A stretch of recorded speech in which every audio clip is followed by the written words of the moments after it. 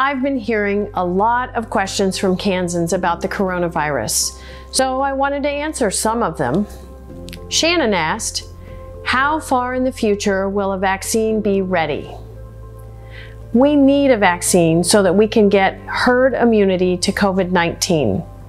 Some labs are trying to build on previous work by adapting vaccines developed for older viruses. One company has already started human trials, an important milestone in a vaccine's development. But vaccines commonly take at least a year to develop, sometimes up to 10. We need to be sure the vaccine is safe and effective before we give it to the general public. And once a vaccine has been developed and deemed safe, we need to scale up production and make millions or even billions of doses. Dr. Anthony Fauci of the National Institutes of Health has said it'll take 12 to 18 months to develop a vaccine.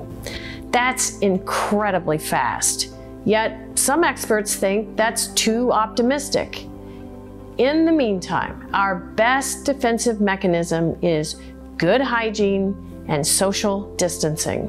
Go to kdheks.gov/coronavirus to learn more about Kansas work and coronavirus.gov for federal resources.